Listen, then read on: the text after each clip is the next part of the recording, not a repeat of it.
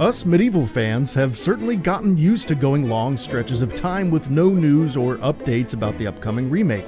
And lately, MediEvil news has been particularly bone dry. Please clap.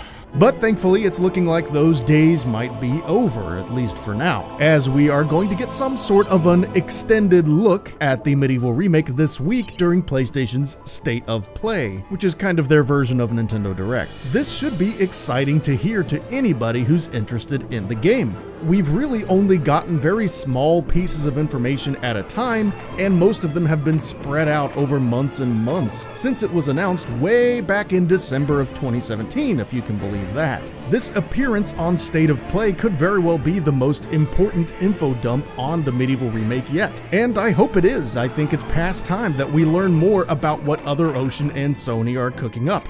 The gameplay trailer that was released last Halloween certainly showed off the new graphics and the artistic style of the remake, which was met with fairly unanimous praise from fans, including myself. But what we didn't get to see was a closer look at specific elements. I'm very curious about how combat will be handled. Are we going to see something a little more measured and tactical, with more modern action-adventure sensibilities in mind? Or are we going to largely stick to the combat of the original game, where we just kind of wildly swing our weapons at enemies like they're yellow jackets? Personally, I'd be fine with either, but I'm a little worried about how modern players might take the latter. I'm also interested in the inventory management and the HUD, how life bottles will be managed, and the overworld map. There's a lot of different directions these different elements could go in, including no direction at all, and maybe everything just stays the same but gets a nice fresh coat of paint. No matter what direction it goes in or what they do with it, ultimately I do trust Sony and Other Ocean to deliver a satisfactory product to us. So as you might expect, I will have a live reaction to this week's State of Play as it happens on my channel. Feel free to check that out if you're interested in that.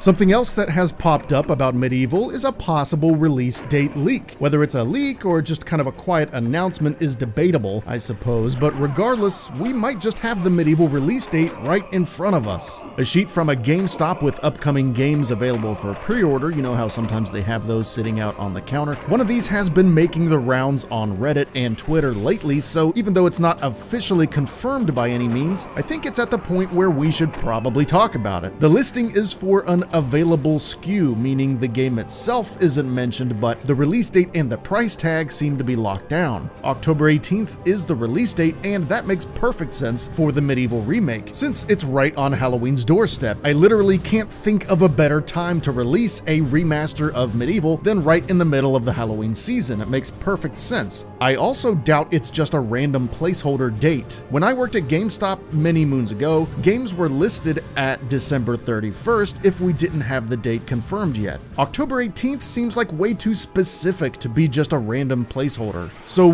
whatever this game is, it's almost definitely coming out on October 18th, pending any delays or other things that might come up. The price is also curious to me, $39.99. That might seem a little high considering that the Crash and Spyro remastered collections brought us 3 games from the same era for the same price, and Shawn Layden has gone on record saying that we're not getting a collection of MediEvil 1 and 2, we're just getting the original game.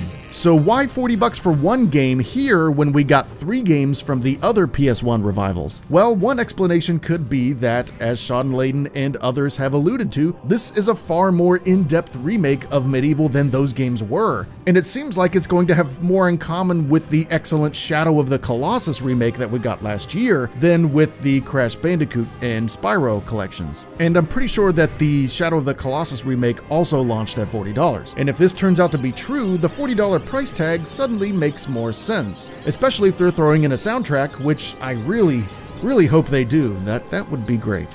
I actually went to my local GameStop to see for myself, and sure enough, available SKU is right there, October 18th, $39.99, so it's very real. The only potential monkey wrench I could see that would really conflict with the theory that this is MediEvil is that it's another game, right? It could very well be Concrete Genie, for instance, which also has yet to confirm its release date other than committing to 2019 and exclusively will be on the PS4. And $40 would also make a lot of sense for that game too. My only issue with that theory is that it really wouldn't make a lot of sense to release anything but MediEvil on this date. What are they gonna do, launch Concrete Genie right before Halloween and MediEvil some other time? That would be a pretty weird move from a marketing standpoint, and an uncharacteristic misfire for Sony's first-party releases, which are usually spaced out pretty nicely and launched at appropriate times. That being said, I can't say it's impossible. It could also be a totally random game that we don't know anything about yet, but given its proximity to Halloween and its price point, I think the possibilities are narrowed down quite a bit, and it's probably a safe bet that this is the release date for the MediEvil Remake. Not a sure bet, but I would say a relatively safe one. But let me know what you think in the comments. Do you have anything to add to this that you know that might confirm the theory or maybe change my mind entirely? Let me know, and feel free to subscribe to the channel and continue to follow along if you have enjoyed my MediEvil coverage up to this point. I do plan to continue to cover the game with any news and any developments all the way up to launch and to when I give my final review. Until then, thanks for watching.